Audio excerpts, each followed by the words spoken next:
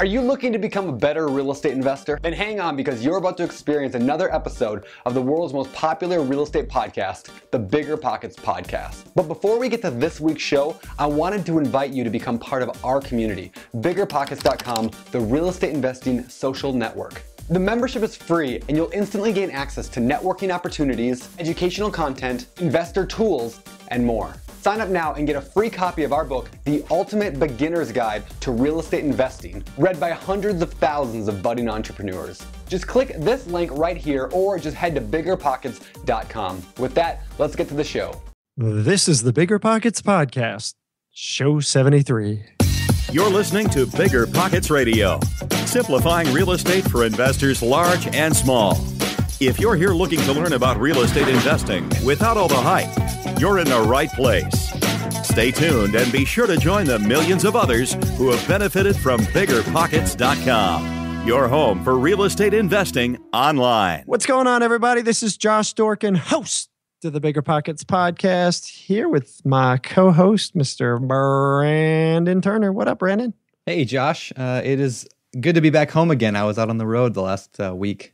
Oh, that's right. That's right. Yeah, you were cruising, man. You want to hear a crazy story? I never even told you this story, I don't think. Oh, I sent you a picture. Anyway, is this you with like the moose and the wolf? The wolf. Oh, yeah. All right, so real quick, everyone. So I went to this place called Bear Country, USA. It's in the Black Hills of South Dakota, and it's like a drive-through zoo kind of. There's like hundreds of bears that just walk around. Anyway, there's a wolf that was in there as well.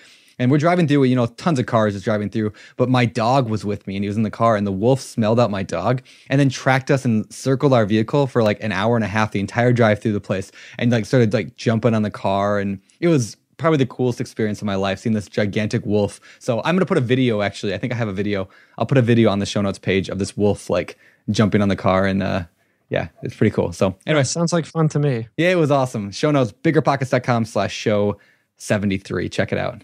Awesome. No, that's cool, man. That's very cool. Well, I hope you had a good trip, and it's certainly nice to have you back. Thanks. Yeah, it was good. Yeah, awesome, man. Awesome. Well, so today we got a pretty cool show, man. I'm definitely excited. Before we get into it, really quick, today's quick tip. All right, today's quick tip is in all the show notes on the BiggerPockets Podcast, at least all the most recent ones, we do what are called tweetable topics. And tweetable topics are we basically grab a quick one-liner, a quick quote that's got some valuable insight from our guest, and we share it as this tweetable link. So if you are a listener and have never checked out the show notes, jump on BiggerPockets.com/show73 or any of the other show notes and check out the tweetable topics and tweet them for us. And if you don't have Twitter, don't know how to use it, don't like it, whatever, grab it, copy, paste the quote, and put it on Facebook or G+, whatever you like, and share it and help spread the word about the shows. So that's today's quick tip. Quick tip. There you go. Cool. All right. So today we've got Mehran Kamari. Mehran is a buy and hold investor who hails from the Los Angeles, California area, but who actually invests completely out of state. Mehran was on the BiggerPockets podcast once before, back on show 25, which was the newbie podcast. And there he had talked about getting his first deal. Well, since then, in the last year, his business has really, really blown up. So we had to get him back on the show to talk more about things like getting started, investing out of state, overcoming struggles, and a whole lot more. So I think we should just bring him right on in. Cool. Let's do it. Yep. All right, Mehran, welcome to the show, man. Good to have you back finally for like a full-length episode. Yeah, it's nice to be here. I'm excited. Yeah, me too. Hey, for those people who don't know, Mehran was actually on our show back in number when he... number what? What number was it, Brandon? Hold on. 25. Was it 25? All right, yeah. Number 25. Yes, you would know, of course. All right. For those of you who don't know, Mehran was on episode number 25, our first newbie podcast, where we interviewed 4 different investors. So we are exceptionally excited to bring him back today because he's no longer a newbie. He is all grown up. So yeah, we're going to talk about his journey. Like last time we talked about his first deal, how he kind of got his first deal and kind of got going. So today we're going to talk about his subsequent deals and what it is that made him, I guess, more successful and thriving. So let's do it. Right on. Cool, man. Let's just jump in. I mean, how'd you get started in real estate? Let's just start there. Okay, so I talked about this a little bit on the last podcast. I'll just keep it short. Back in 2010, I made the decision that I really wanted to buy my own house. I was living with my parents, and I started buying books, doing some research online on mortgages, how to buy a house properly, all the things I need to look for. And I came across BiggerPockets, I think, when I was searching on something about mortgage underwriting, and I started reading some of the forum posts, and man, I really got hooked on real estate right then. I eventually did buy my first primary residence in early 2012, and I started renting out the spare rooms. It really helped me kind of get a feel for how landlording works, kind of save a little bit more money so that I can make a down payment on my first deal, which I did in 2013. Awesome. And where do you live? Like, where's your primary residence at?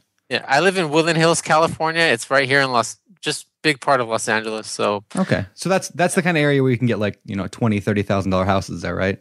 Yeah. I don't think so. Not really. Maybe a garage. Woodland Hills is pretty shishy. It's a nice neighborhood. That's cool. Yeah. That's cool. Yeah, right on. Okay, so you got this first deal, and I guess you had mentioned BP kind of being helpful. Really quick, yes, it's self-serving, but I'll ask anyway. So, how did the site actually come to be of assistance for you? Maybe you could just kind of fill us in a little bit on that. Okay, so prior to coming on the site, I didn't really think of real estate as an investment possibility. I didn't even know that people.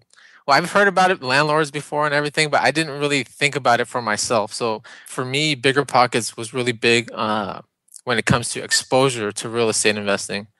And I think since then, it's been really helpful for me for all my education and networking opportunities. I mean, I live here in California. I invest out of state, but without being able to network with people in other states online on the forums, I wouldn't be able to do what I'm doing today. Cool. Well, we like to hear that. Definitely. I mean, I'm the exact same way, right? A lot of people think that people always say I'm glad, Brandon, you started the site, you and Josh. But to be what most people don't know is I didn't start the site with Josh. I mean, I only started, coming on board here, 2 years ago? I mean, I've been a member for 6 or 7 years. It's been a year and a half. And I single-handedly started this almost 10 years ago. Wow. But Brandon doesn't ever deny it when they ask him. He just nods his head and says, "Yeah, no problem. Yeah, we worked. I don't have a chip on my shoulders. No, not at all. No, but I started the exact same way you did, with on the forums, interacting, asking questions. I go back and look at my old questions, and I'm like, oh, I was so stupid back then. I wish I can ask you guys to kind of hide or block my friends. It's kind of embarrassing, but not happening. Well, I mean, here's the thing, and it's funny you say that because you're not the only one who has that thought. But here's the thing: everybody started that way. Every single person. Yep. So that stupid question that you had, I think not only A, does it help people, but B, it should further motivate you by going back and look at those first posts that you put up on the site and be like, you'd be shocked by what's, quote unquote, stupid questions you asked. Think to where you are today and you're like, wow, I could really school that young guy. Wait, that was me. Hold on. Yeah, that's true. Yeah, so use it as motivation. Yeah, there you go. It's fun. Cool. All right, so let's transition to kind of what happened next. So maybe we can ask this: what stood out to you about real estate? Like, you got some extra cash or whatever you were trying to do. Why not stocks? Why not whatever else? Why real estate? Well, I was just hanging around the forums. Obviously, when I was in the process of buying my first house and saving money, just listening to the way people were talking about building cash flow, developing their portfolios, quitting their jobs, making all this money. I was like, man, I can do that too. I can have this control in my portfolio and really build wealth for myself and replace my income and just leave my job. I was really sold on that dream just by hanging around the forums and talking to people. Yeah. Nice. And what was it that you did or currently do? I'm not sure if you're still working. I'm assuming you are, but yeah, I work in a histology laboratory. It's a medical laboratory where when someone goes in for a biopsy, they send in the specimen to us, and we take the specimen and put it on a microscope slide for the pathologist to diagnose the patient. So, and they trust you with that material?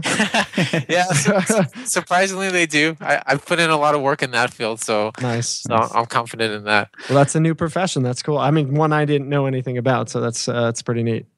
Yeah, it's good, but because we have to get the specimens back to people the next day, our operation's all graveyard and we're there at night. So to get everything back in the morning, and that's the part I don't like about it. Well, that said, that gives you a serious advantage. You know, back in the day, I'm going to talk about myself a little bit. I know everybody wants me to talk a little bit more about me once in a while. So here you go. Enjoy it, guys. Back in the day when I was in the entertainment business, I worked all sides of the business. I was an actor, worked in casting, worked on production, did all sorts of stuff. And one of the hardest things was finding the time if you were working a job to get out, go to auditions, deal with that kind of stuff.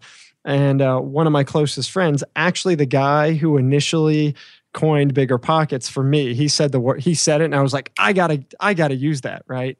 He was working graveyard shift. And I'm like, dude, you're crazy, man. You're working all night long. How do you get anything done during the day? He's like, my body adjusts to it. It's the perfect thing for the business that I'm in. He's like, at night I go and I make money. I get back at 7 or 8. I sleep for a few hours. Then I go out all day long and I'm free the entire main part of the day. Then I'll take a nap or go to bed pretty early in the evening.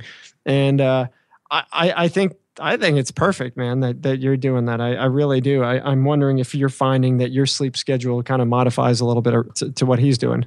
You know, now that I think about it, it really does. What I do is when I get home in the morning, I pretty much get all my errands, all my business stuff, real estate stuff done in the morning, and I just go to sleep in the afternoon. So during business hours, I'm pretty much available, and it's helped a lot with real estate, like for closings, anytime I have to call property managers, dealing with anything. I do it during business hours, and I'm not at work, so it has worked out pretty good. Yeah, that's nice. You know, for those people that are listening that are just starting out, one thing I recommend a lot is even if you can't quit your job right now, like people look forward to quitting your job, at least find a job that's flexible enough for you to do your real estate investing. Like if you're working a 9 to 5 that you hate, real estate doesn't have to be your answer to getting out of a job. You could just quit your job and find a better job, or find a better job and then quit your job, and then do that for a few years until you can actually quit everything.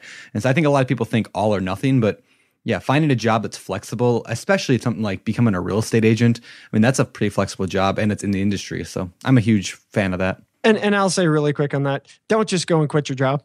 Yeah. Please don't just go and quit your job. If you hate your job and you've been thinking about doing it forever, okay, that's one thing. But like, we've talked about this a lot with people on the podcast.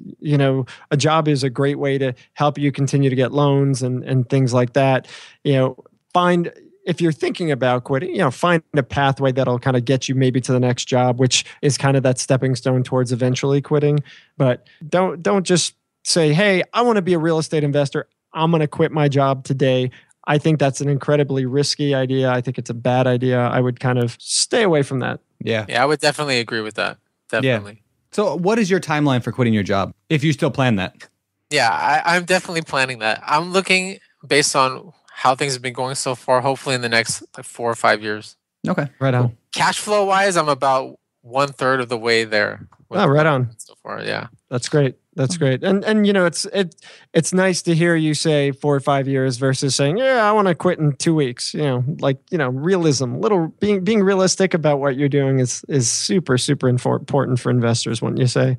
Yeah, definitely. And if it happens sooner, it happens sooner. But I definitely want to set a realistic timeline and plan out my goals so that I can achieve it at least by that timeline. Yeah, that makes sense. Yeah. And some people do quit their jobs to do a flip, like a real estate job, right? Like wholesaling or flipping. Like that is a legitimate thing. I mean, it's difficult. It's very difficult to try to make a living when you're brand new at flipping or wholesaling, but it can be done. But yeah, just quitting to try to be especially a buy and hold real estate investor is pretty tough. And that's what you are, right? A buy and hold?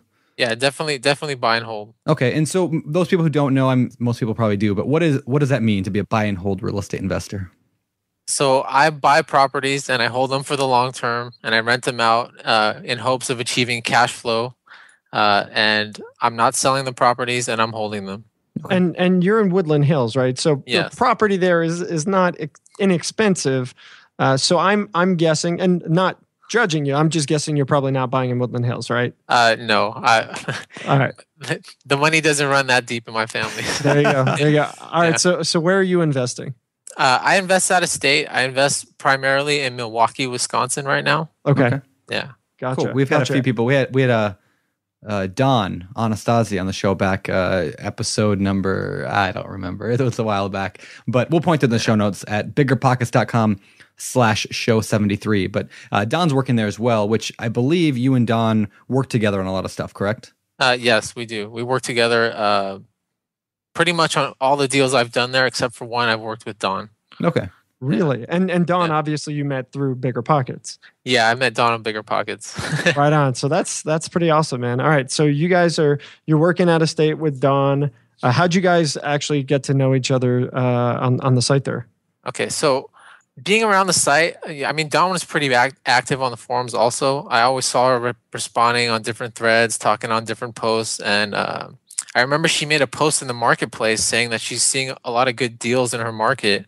And I've already seen all the help and advice she gave on the forum. So I reached out to her, talked to her, sent her a message, introduced myself, and we kind of vetted each other out a little bit and decided to try out a deal. And it's worked out. Cool. That's awesome. That's really, really awesome. How, really quick, tell us about that first deal with Don. Okay. So on the first deal, she kind of already had a deal in the pipeline. I think it was a 2-bedroom, 1-bath house. We split everything 50-50. We bought it for around, I think, $21,000, put like $3,000 or $4,000 into it. And it's renting for $750 right now. And the tenant has been there ever since we bought the property, and we haven't had really any problems with it.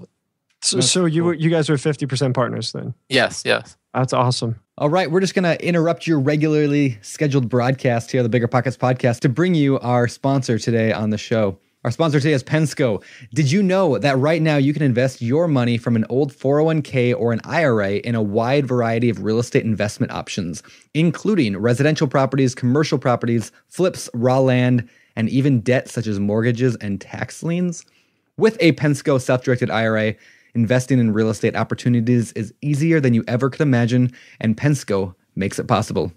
Call Pensco Trust today at 866-818-4472 for a free real estate investor's guide, or learn more at learn.pensco.com. So let's get back to this story about the partners. I want to jump in actually with a question. So you were talking about, you found Don on the site, you did your first deal, it's working out pretty well. But I want to step back a little bit and just say, how should other people do that? I mean, like, one thing I know I want to point out that you said is you saw that Dawn was posting helpful things. You saw that she was involved, she was giving good answers, and that's how I'm assuming that's a part of it. But what do you recommend for people looking for partners and wanting to invest out of state via a partner?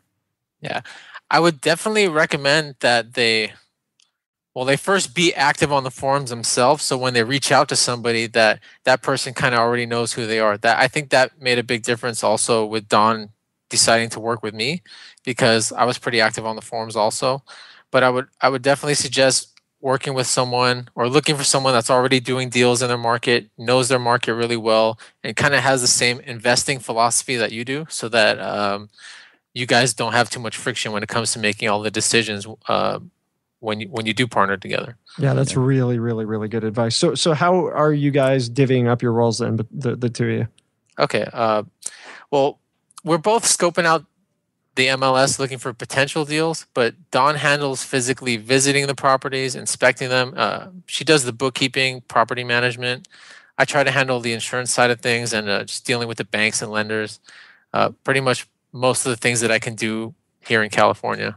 Okay. Nice. Yeah. And how many properties do you have now, or you guys have together? Okay, so we did the first 2 deals 50-50, and because I think she had other things going on also. So lately we've been trying a different structure where I'm kind of paying her a finder's fee for doing all the due diligence and other things up front before buying the property, and then she's getting compensated for the property management on the back end of everything. Yeah, she's been helping me manage the property. Cool. Perfect. All right, so let's move on and talk about some of the specific deals you've been doing since then. First of all, how many deals have you done yet so far? Okay, so I've I have 9 rentals, and now we're working on the 10th, which is going to be a flip. Okay, a flip. Yeah. You're flipping in Milwaukee, or is that? Yeah, it's a flip in Milwaukee. Okay, I definitely want to touch on that, but Yeah, and we ironically, didn't we have Jay Scott flipping properties in Milwaukee as well? He also flipped it in one of our old episodes. So do I have to do my first flip in Milwaukee? Is that the thing? Is Milwaukee like the new flip capital? I guess I'm trying out the first ones for me, so we'll see how it goes. So why did you decide to flip that one? Okay, so the portfolio lender that I've been working with that's been financing all my deals, they pretty much told me that I'm expanding too fast and they want to give it a couple months to make sure I'm not in over my head. So I figured, why not try a flip right now while there's a good deal around? Makes sense. Well, yeah. I want to ask about that. That's interesting to me. So you've been working with a portfolio lender, and presumably, well, you bought quite a few properties, in fairly short amount of time. But these are all properties that are positive cash flow on the order of, it sounds like several $100s per month for each of them, correct? Yes. For some reason, I just really think that they want to make sure I didn't bite off more than I could chew. Just give it a couple months of making the payments. I think I bought 4 properties financed through them since 2014 started, and they just want to kind of just make sure everything stabilizes and I get them rented out, stuff like that. Gotcha. And are you fully rented on the properties that you have right now? Everything is rented except for 1 unit in a triplex that I bought like 2 months ago. We're just finishing up the rehab, and I think we're starting to market for a tenant already. Gotcha. And is Dawn helping you kind of manage the rehab side of that? Yeah. She's been helping me project manage, dealing with the contractors, things like that. Fantastic. Yeah. Cool. All right. So you got 9 properties so far. And when was the first one? When did you buy the first out-of-state property? Yeah. So the first out-of-state property was the one we talked about on the last podcast in Indianapolis. Okay. Yep. I closed on that in April 2013. Wow. So it's not, it's just barely been over a year now.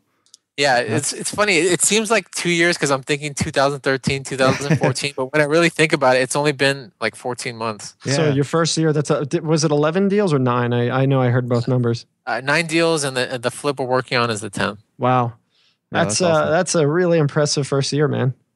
Yeah, that's what happens when I got bigger pockets behind me. Yeah, baby. That's awesome. Well, what about, so you got the 9 buy and holds I want to go back to.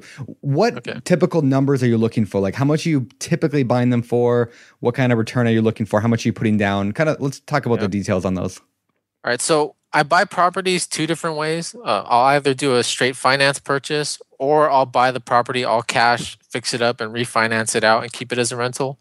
But on single family homes, I'm looking at properties between $20,000 to $40,000, depending on how many rooms in the house. And for multifamily, I'm trying to keep it at $25,000 a door, 2 to 4 units. So Milwaukee's the new Detroit, $20K a door, is it? Well, I'm not too familiar with Detroit, but haven't had any problems with crime or renting things out. No vandalism. It sounds like from the folks that we've talked to, it definitely sounds like a pretty solid market for less expensive rentals in an area where the economy is pretty solid. Yeah. There's definitely bad areas in Milwaukee, in any city, but that's why it's really important to connect with people that live there, that do invest there, that know the difference between the bad areas and the good areas. You can go east of one street and everything be bad, and just west of that street, it's a good rental neighborhood. So you really got to get that on the ground knowledge. And I think that applies anywhere. And if you're a new investor and you're listening to this, definitely keep that in mind. If you're investing outside a city that you're familiar with, you definitely need to work with somebody, or at least spend time on the ground to know block by block by block at least what properties you're looking at. Because if you're unfamiliar, you can really quickly find yourself in trouble. Yeah, definitely. That's cool. I flew down there in September last year, and I kind of buy in this little 1 mile radius area. And I just went in my little rental car, just up and down every single street with a map, and any street that kind of looked not shady, like I'd want to buy there, I just checked it off of the list. And okay, I'm not going to buy on that street. And I just drove up and down all the streets. That's a really good idea. That is a really good idea. So now kind of when I see it on Google Maps or on the MLS, I kind of have an idea of what that street was like. And just a good sense of what I'm looking at. That's a really fantastic idea. And then you could always just refer back to it. You know, say you go on Google Maps and you see something, you know, you see a property that might look good, and you say you didn't have the thing to cross-reference, you know, you might forget and say, oh no, you know, but that gives you a good reference point to at least, you know, point back to. Yeah, because Google Maps isn't updated every year or something like that. I think the last time they went through that area of Milwaukee was 2012. So a lot can change in 2-3 years. Yeah. Oh, well, speaking of Google Maps, did you see? Well, first of all, you were the one who talked about on the last podcast we did with you. That's how you found your first property was Google Maps. I mean, essentially, that's how you toured the neighborhood, right? Yeah, that's how I toured the neighborhood. Kind of just looked around, checked out the street, and see if it was well taken care of. Just kind of like the layout of the land to get familiar with it. Yeah, and I love that idea. But it reminded me of that the other day. Josh actually sent me over an article about Detroit, and it was Google Street View or whatever of like, it was like, what was it, 2008, 2010, whatever. Yeah. It was crazy, and we'll link to that in the show notes at biggerpockets.com/show73. Only if Brandon could find it. I'll find it. Yeah, it was on Business Insider, I think, and it was crazy. Like you could just see the decline of these neighborhoods over the last 5 years through Google's eyes. It was insane. So anyway, we'll point to that. You have to check that out. And you know, of course, I have to disclaim and say, yes, we're dogging on Detroit again, but you know, I've been getting a lot of articles lately about how Detroit is starting to turn around, and it's fascinating. But you know, Detroit is just a picture of any kind of city that's in decline. That's why we use it. It's easy, but it's easy to pick on. Yeah. All right, so you had mentioned you've got this triplex. So you're doing multis and single families, yeah? Yeah, I have 1 triplex, 2 duplexes, and 6 single family homes now. Gotcha. And I co-own 2 of those with Don. Gotcha. Cool. And was the investing at the distance? I mean, I'm assuming at first it was probably kind of nervous, a little intimidating. Yeah, it was definitely intimidating. I mean, investing in general was pretty intimidating at first, but the more I learned about the process and how to do it right, the easier it's become to pull the trigger on each deal. Yep. Yeah. Well, and I okay. Go ahead. Yeah, and I think that usually it's the fear of the unknown that hold people back from doing that type of investment. And that's what I love about BiggerPockets, because anytime I have something that I don't understand, I can ask a question and it gets answered. And it really helps me move forward on making deals and making offers. Yeah. And that's just the whole theory of community-based education, you know, you learn from other people rather than from some, you know, one source, one guy somewhere in, you know, I don't know, the Bahamas who's laying on the beach teaching. But there you go. All right. So, I mean, I want to dig into on a little bit more before we move on the out-of-state investing. So people who are listening to this show, there's probably a lot of people, maybe even the majority of people listening, live in Seattle, LA, New York, you know, big cities where you cannot invest locally very easily. At least cash flow is non-existent, pretty much. Yeah. So what would be a good first step, do you think, for somebody who is in that position, that lives in LA, that can't invest? I mean, what's the first step they should do? Second step, kind of, what do you think the person should? It's a great question. So I think the person should look into potential markets that do have good price to rent ratios on their rentals. If cash flow is their thing, kind of study that market a little bit, like the macroeconomics. How's the employment? Are the jobs growing? Or how's the population growth? Is it steady? Is it growing? And then narrow your search maybe down to 2 or 3 markets, and then try to network with people, you know, on BiggerPockets that live in those markets and learn more about them. Because you really gotta have that firsthand boots on the ground knowledge before you do decide to invest in a particular market. I think that's definitely the first step. Yeah. You know, to expound on that real quick, and then I'll let you go on. But the idea of like, if you want to go into a market, that's the very first thing I would do. You know, I find the market. I think you hit on that exactly. I'd find the market that I wanted to go into, and then I'd find somebody in that market to connect with. And it might take several people, because some people are just weird. I mean, if you call up Josh Dorkin in Denver, I mean, who knows what you're going to get. But yeah, that'd be a but no, you find the right person, you start connecting. I mean, if people, and this is probably opening me up for stuff I don't want to do, but if somebody wanted to come to my area to invest, don't Don't do that. I'm just saying, like, I would tell them, here's the good neighborhoods, here's the bad ones, right? I'm not going to like, I don't have some weird like complex of like, oh, I don't want more investors in my town, so leave. I mean, I would say, sure, here's the place to stay away from, here's a place to go to. And I would say the vast majority of people that are active on BiggerPockets are the exact same way. They love to share, you know, they're proud of their town and of their accomplishments, so they're going to share where the good and bad spots are. So, you know, and definitely. that builds trust in you as a person, you know, by not being, I'm going to say greedy. I don't know if that's the right word. There's probably a better one about the information, you know, but by being somebody who's willing to help out your fellow investor, even if they are, somewhat of a competitor, I think it's only going to help you out. Yep. Definitely. Cool. All right, so let's go on a little bit more. I mean, the first step was finding the location, and you want to find somebody in that thing. What else do you think is good to do for a newbie? Well, when you think about buying the house, you need to have the information that you need to make a decision that that's a good market. And once you have that, you need to get everything lined up where you can actually make a purchase. Who are you going to use for your insurance? Who's going to be the lender? Who's going to help you as an agent? So I would definitely start to line those three things up. And then just start looking for deals and do your due diligence on a deal and shoot an offer if you find one that you like. Hey, let's go into the team building thing here for a second, because I think that's something that we do cover it from some perspectives, but you know, when you're jumping into a market at a distance, you know, picking a team, figuring out who's going to be on it is definitely a challenge. I know I've experienced it. I'm wondering, I guess for you were kind of lucky because you found that partner who was local. So now you had the one person who you can trust, who can really do all the legwork, who can do the vetting, the in-person vetting. You know, you don't know somebody till you shake their hands is kind of the saying, right? What other advice might you have for some of the listeners on finding the right team members at a distance? To be honest, I wouldn't be investing at a distance now unless I had a partner or boots on the ground to actually vet those people out in person. I've never had to really hire a contractor on my own from a distance, so I wouldn't know. Yeah.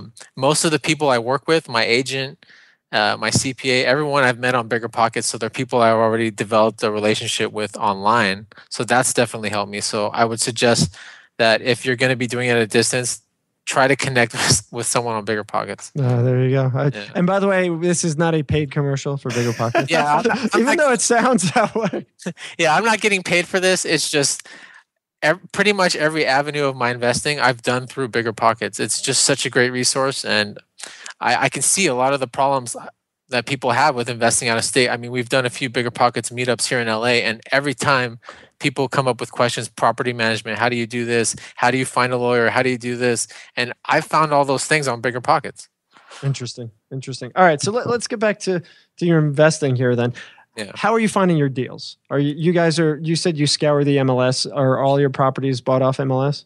Yeah, so far, everything's been through the MLS. I mean, I've gotten some yellow letters. Actually, it's kind of funny from wholesalers because I'm an out-of-state landlord. I've called them back and told them to put me on their buyers list, but I haven't gotten any leads through that yet. Gotcha. That's actually kind of a cool strategy. That's not bad, yeah. When you get the yellow letters, call them up. That's funny. I've actually, 2 of the yellow letters have been from BiggerPockets members. I searched on their names, and they're actually members on BP, which is kind of interesting. Nice. Yeah. All right, so you're mostly doing MLS, and there's a lot of markets where you can't just do that. I mean, you're not going to go on the MLS and find decent rentals that don't need an incredible amount of work. So it's kind of cool. Is there always an overabundance, at least now, in that market of rental properties? And actually, to follow up on that, what kind of numbers are you seeing on the rentals? Are these 2% deals?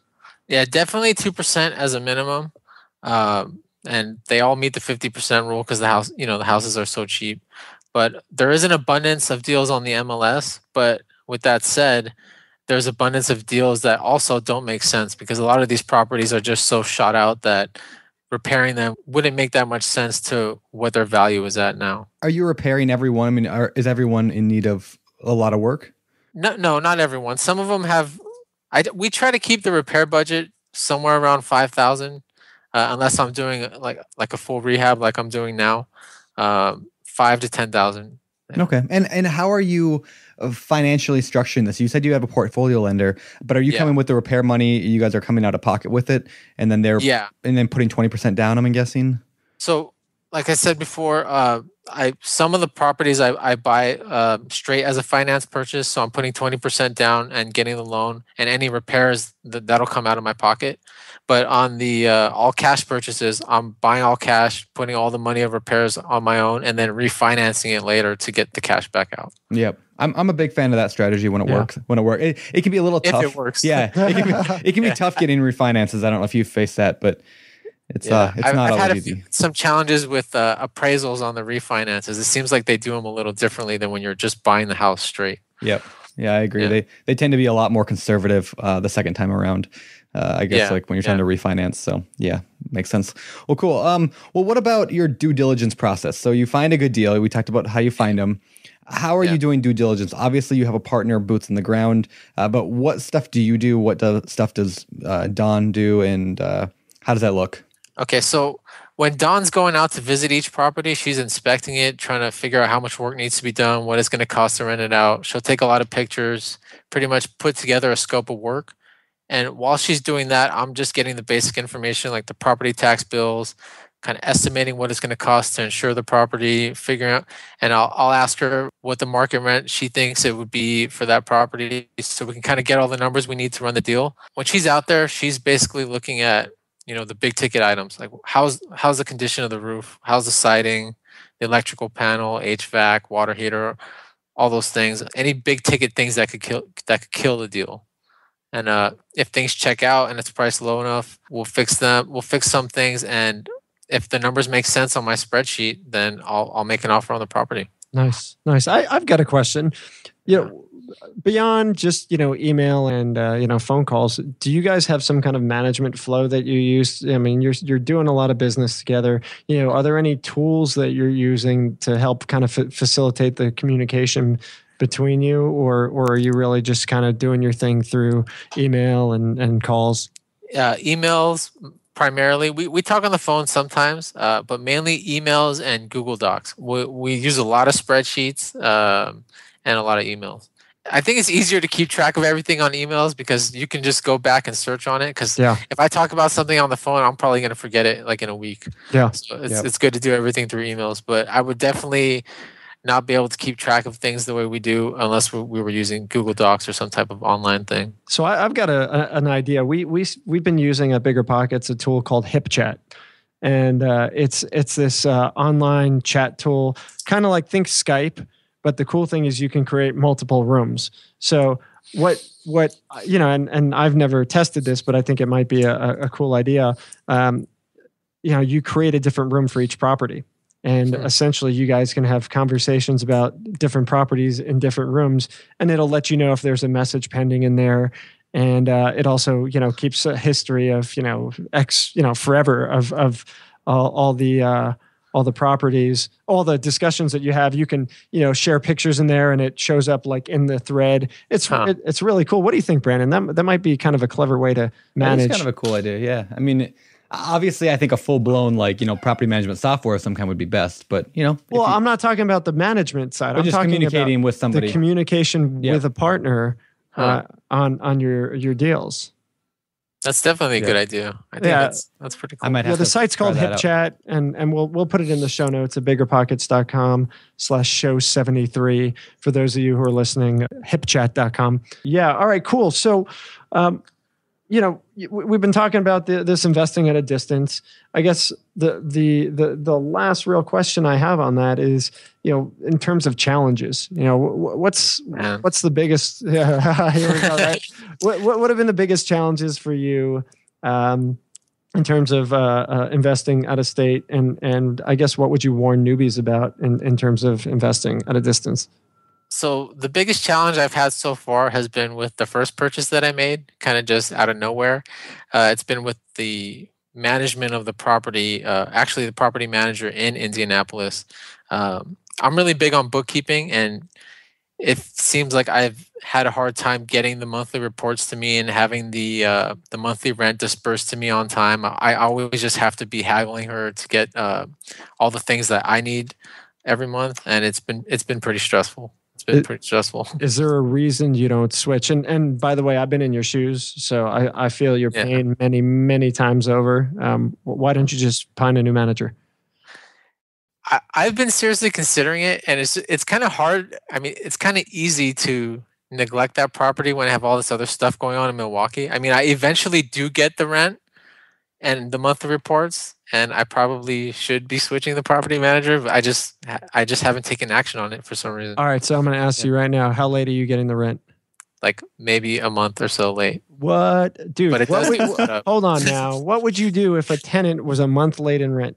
Yeah, I would definitely switch. I would definitely file the notice. All right, guys. So here's my challenge to everybody listening. No. Here you go. This is show 73 of the Bigger Pockets podcast. The show notes are at biggerpockets.com/show 73. I want you guys to all jump in and bust Mehran's backside to get it together and find a new manager. We need to support him on this. We need to not let him slack on this. So get out there and do it, and hopefully everybody listening will help push you a little bit on that.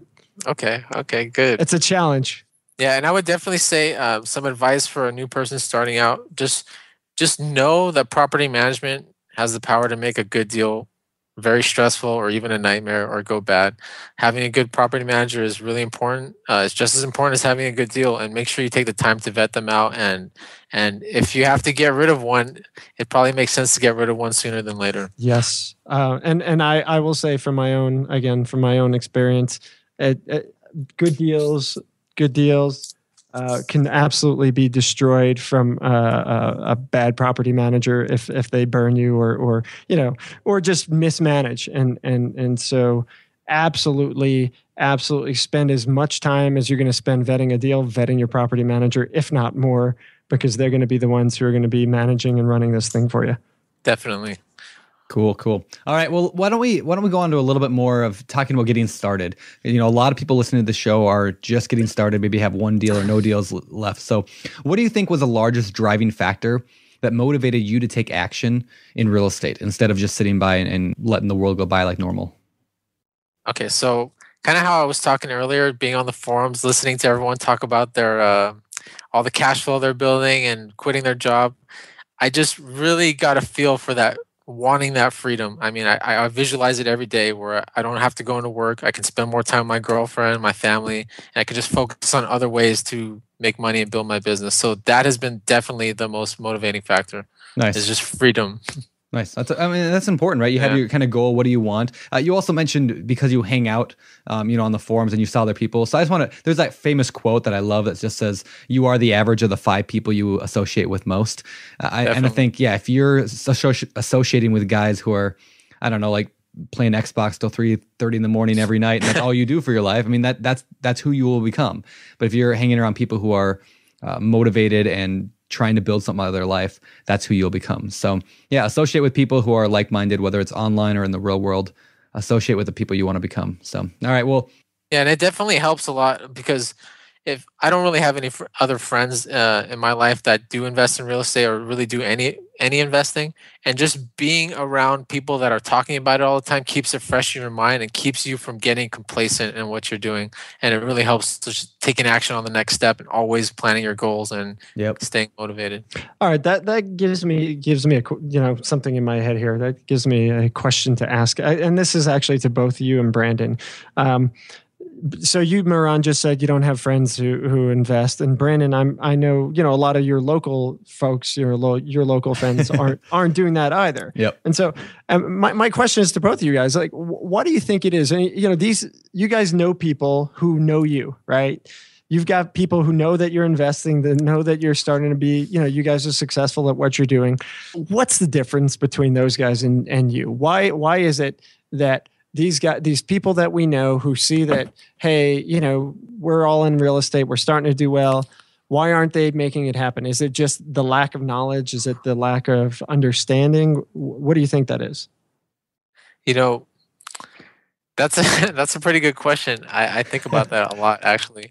Do you ever ask them? I mean, because I ask my friends, I'm like, hey, how come you're not doing this? Or, why are you doing this? I know a lot of people, a lot of my friends are actually investing, but, others aren't. And for me, the ones who aren't are typically, they're so busy and they just don't think about it, or they think they can't figure it out, or whatever it is. And I say, well, hey man, you got me, we got the hub, we got this BiggerPockets, jump on. And it never happened. So I went to like dinner/dessert last night with a friend of mine, and it was the same guy I talked about a while ago on the podcast, a couple episodes ago, where I said he wants to sell his house. He's very motivated, wants to do it quick. I might do either a lease option or a sub-2 or something with him, he wants to get out of his house.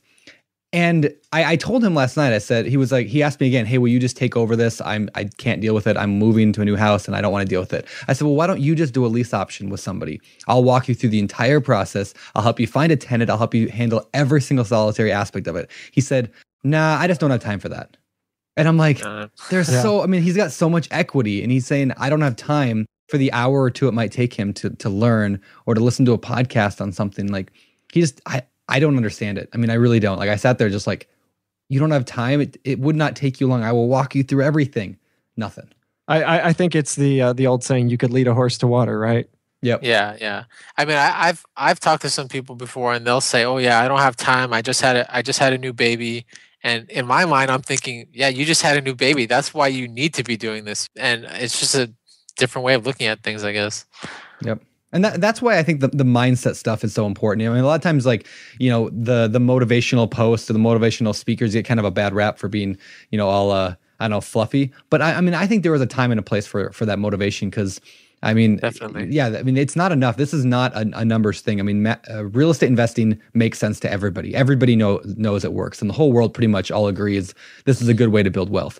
So why does such a small part of the population do it? It's something internal. It's something inside of us that either you have it or you don't, and it's hard to encourage somebody else to get that. So, yeah. So, can I talk about your struggles a little bit? What do you think, like, your biggest problems, your biggest challenges? Like, what do you suck at?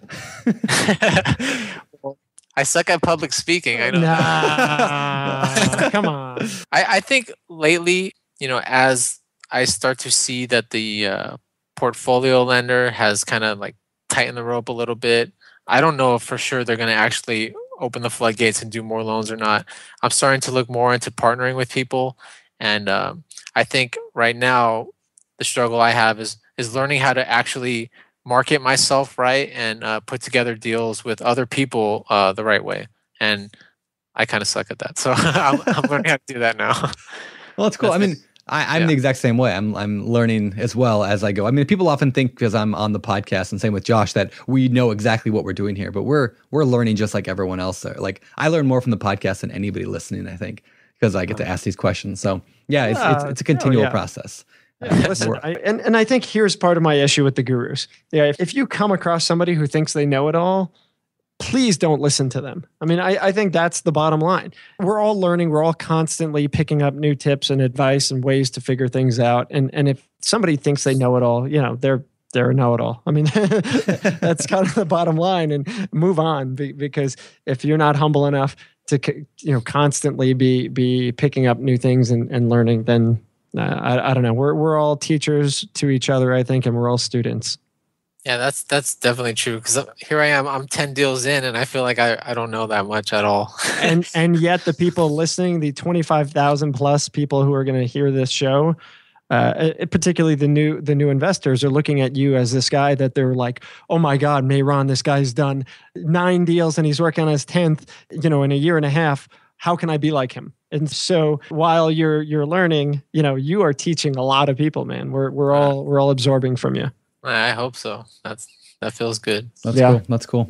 Well, my last question before we head on is, if you could go back, I love this question. If you could go back and give yourself one piece of advice when you first got started, what would it be?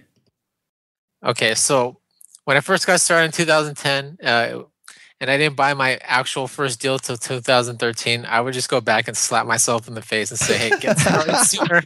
Take advantage of these deals right now, because in 2010, there was a lot more deals than there are now.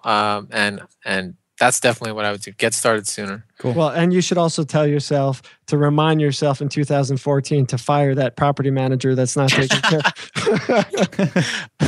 Yeah, that's a good idea too. You know, to piggyback on that, the question of what would you do when you go back? We announced this like back, I don't know, a month or two ago, but we do have a book that BiggerPockets came out with. It's free for anybody who wants to download it. It's called Real Estate Rewind.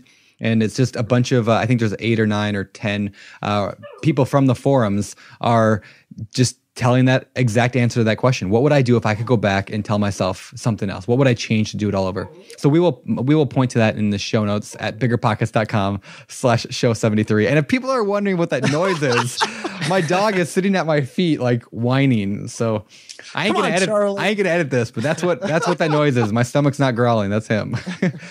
Come on, Charlie. All right. Well, anyway, so why don't we move on? Because hey, Josh, do you know what time it is? It's time for the fire round.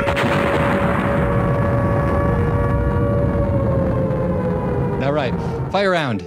These questions come straight from the BiggerPockets forum. So, Mehran, you probably have seen these conversations. So I want to get your opinion on them. Number 1, I cannot qualify for conventional financing. Should I use hard money on my buy and hold property? Man, I would say no. Now, I've heard of some hard money lenders doing some long-term buy and hold financing packages, but I think it's hard to find those. And if you don't have the ability to refinance to get out of the hard money loan as an exit strategy, then I think you're just gonna screw yourself. So I would say no. Yep. So, only if you can refinance out and you're positive you can. Yeah, because they're saying, I guess, buy and hold, and that means you're not gonna sell the property. So if you're not gonna be able to refinance it, I think it's a bad idea. Yep. There you go. Nice. All right. Question number 2. Do you suggest using existing equity to purchase second, third, fourth, or each additional property? Definitely. I mean, that's what it's there for. That's what I've been doing. All the purchases that I've made have been with tapping equity from my primary residence, and I think it's a smart move. Cool. All right. Question number 3 of the fire round. Do you align more with the Dave Ramsey ideology of all forms of debt are evil, or the Robert Kiyosaki ideology of debt is leverage, and the more you can get, the more you can do? Kiyosaki for sure. I think leverage is like one of the biggest benefits of investing in real estate, and you'd be crazy not to use it, especially when you're just starting out. Now, I can see later down the line when someone's looking to retire or they want to just keep things more stable, maybe paying off all their loans, but taking advantage of leverage, I think, is really important when you're starting out. Cool. All right. So in terms of being, a buy and hold investor, who do you think are the most important people to have in your network, and maybe who's the most important person to have? You're talking like agents, lawyers, CPAs, all that stuff. Man, that's a tough question. I would say boots on the ground, investing out of state. That's the most important thing for my business. Yep.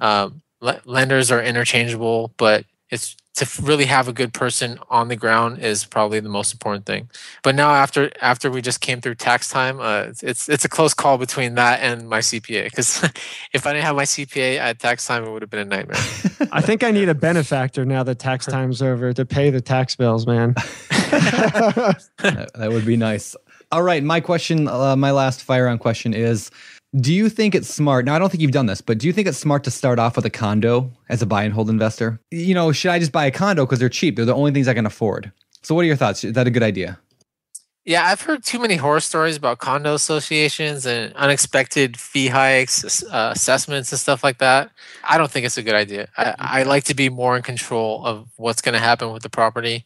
And that's what I like about real estate. And just knowing that an association of people can just change everything for me, I just don't like that idea. Yeah. So I would say no. Rogue boards containing people on power trips are a very good way to damage your bottom line. Yeah, definitely. Yeah. Yep. All right. So last question for me on the fire round is, what is the most important thing I need to look for in a real estate partnership? You've got a lot of experience with this. Yeah. What am I looking for? What's number 1? Integrity. I would say that integrity is the number 1 thing. I don't really want to be in business with someone unless I feel they're honest and they have principles that they live by, that they're going to make good decisions even without me being there, and that they're always on the ball with that type of thing. So I'd say integrity is really important. That comes first. Cool. Nice. I agree completely. Agreed. Yep. All right. Let's move on to the famous 4. All right. Famous for. These questions we ask everyone, so you know what's coming. Number 1, what is your favorite real estate book? Okay, How I Turned 1,000 into 5 Million by William Nickerson. Cool. I really like it a lot because he goes into kind of like the steps that he made in building his whole portfolio from the first property to the last property, and I just really like that. It helped me, kind of helped me with my vision. Nice. Cool. I'm a huge fan of that book as well. All right. There you go. There you go. All right. So my question is, what about your favorite business book? Okay, so Josh is going to be happy because I'm not going to name the ones that everyone else has named. Mix it up a bit. It's actually an audiobook. I'm really big on self-development, and this book is the audiobook is Success Mastery Academy by Brian Tracy. It's kind of a taping of a seminar that he had, and it's really helped me a lot. I mean, I even listened to it before I found BiggerPockets. It's helped me with goal setting, sales, understanding money and investments more. And it's just really, really good to kind of get your head in the right spot and stay motivated towards whatever you're doing in your life. And it's really helped me a lot. Yeah, Brian Tracy's a pretty popular guy. I've never listened or read any of his stuff, but I've certainly heard his name quite a few times. So it's nice to hear a new recommendation, at least. Yeah, I would definitely recommend checking that out. Cool. And let's talk about hobbies here. What do you do for fun, man? Okay, so I'm really into food and martial arts. I've been training Brazilian Jiu-Jitsu for a little over 4 years now. Oh, yeah, I remember that. Just recently, about a year ago, I started training historical European martial arts, pretty much sword fighting. Oh. That's been really fun. I pretty much just train so that I can justify all the food that I eat. I was going to say, but are you combining martial arts and food at the same time? Are you like chopping watermelons as they're coming flying at you and that kind of stuff? Well, I guess it would be cool to eat a piece of fruit while beating someone up. I can try. Yeah, and I really like hiking too. If I ever have any time, I try to get out there, hit a trail, and go hiking. I haven't done that much lately, and I can definitely feel the urge to go out hiking. Nice. I'm calling you out right here. The next BiggerPockets summit we have, you and I are sword fighting on stage. Just so you know. Okay. I will pay to see this. Your height's not going to help as much as you think when it comes. Oh, it will. I got long arms. Oh, you thinking he's that little short guy in elementary school that you were picking on and you're just holding him by the head? Yeah, there you go. Nice. I think with sword fighting, they cut the arm off. Yeah, maybe. I don't know. We'll see. All right. Final question of the famous four is, what do you believe sets apart successful investors from those who fail or give up or never get started or just don't do it? Okay, so I think having courage and faith are really important, and that's what sets people apart. A fear is a big thing that holds people back, like we were talking about earlier. And if the people that know that is a normal thing that's going to happen and they have the courage to go through with going on a deal anyways, I think that's going to set them apart. And really the faith to know that if you put the work in, that you're going to reap what you sow. Like, I know that as long as I keep hustling, as long as I keep educating myself and putting my work in, that I'm going to benefit from the rewards of that. It makes it easier to keep going forward. And I think if people have that faith, then they'll get started. That's great advice. Cool. Awesome. All right, man. So where can people find out more about you? Just BiggerPockets. Check out my profile. I think that's the best way to get a hold of me. Nice. And of course, we'll link to that in the show notes. All right. Awesome, man. Awesome. Listen, before we go, guys, just want to give another shout out, another plug to our sponsor, Pensco. You could check them out at learn.pensco.com and find out all about their products and services. Otherwise, big thanks to Mehran Kamari for his second showing on the BiggerPockets podcast. We really do appreciate having you, Mehran. And, for those of you who are listening, get out there, man. Do it. Make moves. Jump on BiggerPockets. Follow us on Facebook, Twitter, G+, and read the conversations. Check out all the podcasts. Read the thousands of blog posts on the site. And beyond that, of the utmost importance, and I know, Mehran, you can attest to this, you got to be active. You got to be connecting. You got to be communicating with people, wouldn't you say? Definitely. Yeah. Make it happen. Talk to people and start building your business up. That's all I got for you. This is show 73. I'm your host, Josh Dorkin, signing off. You're listening to BiggerPockets Radio, simplifying real estate for investors large and small. If you're here looking to learn about real estate investing without all the hype, you're in the right place. Be sure to join the millions of others who have benefited from BiggerPockets.com, your home for real estate investing online.